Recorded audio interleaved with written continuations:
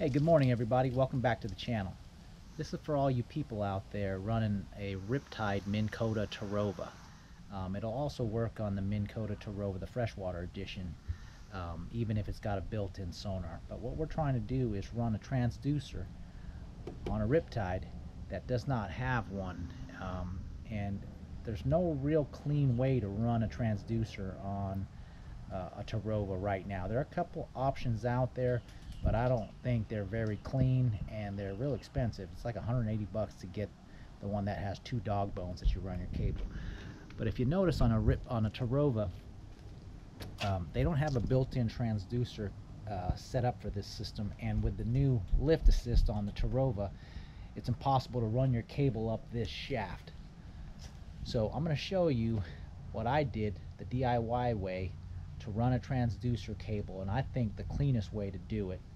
So stay tuned. Hey, if you like this content, do me a favor and subscribe to the channel, like and share this video, and stay up to date for all the fishing content we put out on a weekly basis.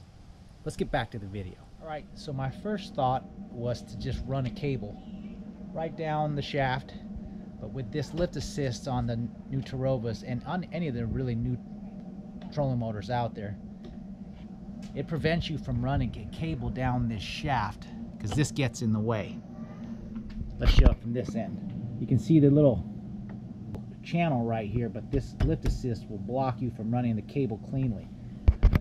So there's a couple options out there that will put these dog bones on the shaft and allow you to run your cable down the top, but then that keeps that cable still loose and it bounces around and it just looks messy and not clean. So what I like to do, I grabbed some air compressor coil. Just bought this for like $8, and that way you can cut it up.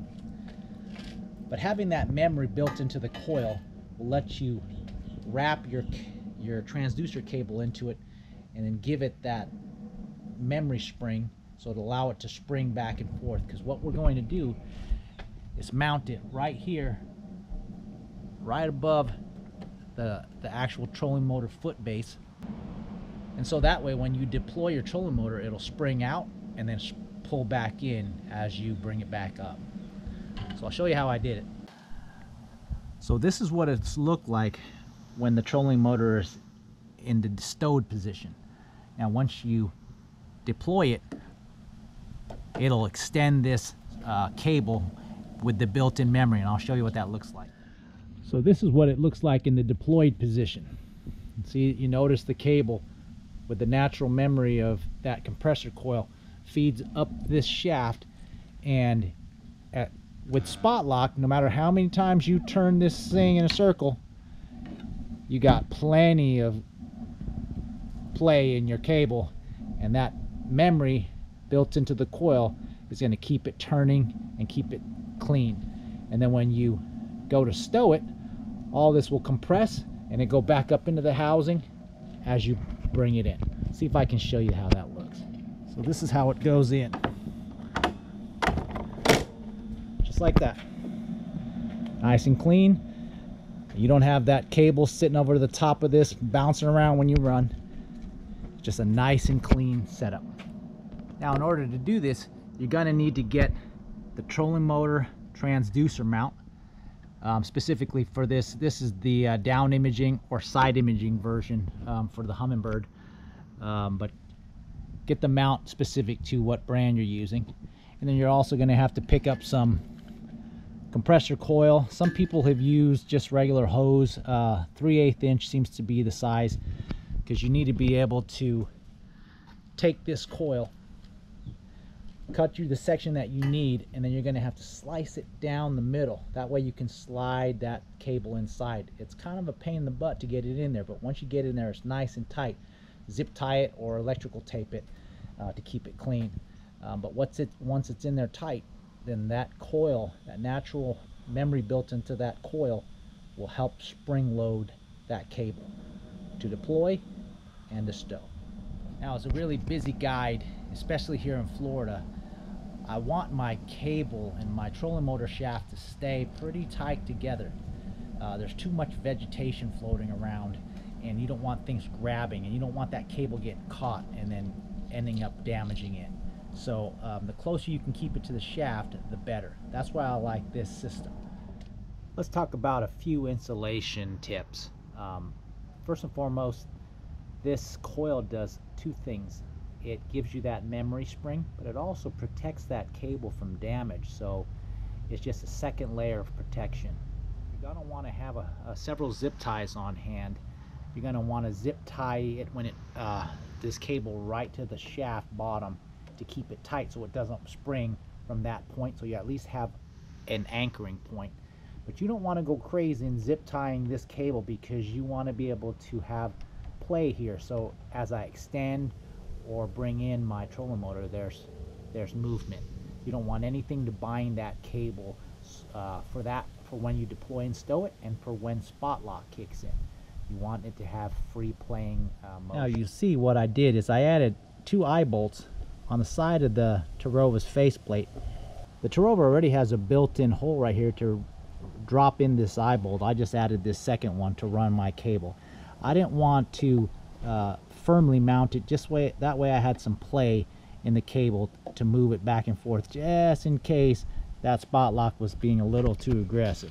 But you see I took it up and under, and then it pulls into that natural groove right where you have the spring. Now I considered zip tying this cable right here to this natural anchoring point on the trolling motor. That way I would, as you pulled it in, it would keep everything a little cleaner. But I tried that and it seems like it makes it want to bind. So I've seen videos out there where they do that, but I don't recommend it. I think it's better to have a little bit of play, so when this thing goes up,